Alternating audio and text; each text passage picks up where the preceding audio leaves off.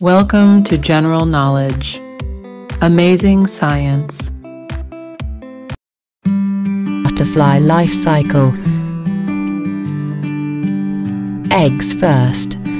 A female butterfly lays tiny eggs on plant leaves.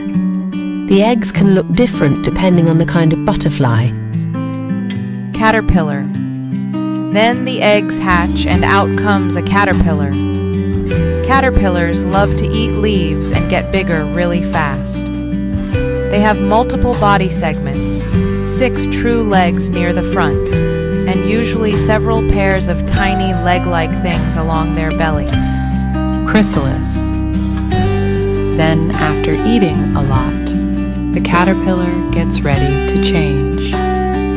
It makes a special shell called a chrysalis to protect itself. Inside the chrysalis, the caterpillar turns into a beautiful butterfly. And one day, a beautiful butterfly appears. Thanks for watching. Don't forget to like and subscribe. Bye.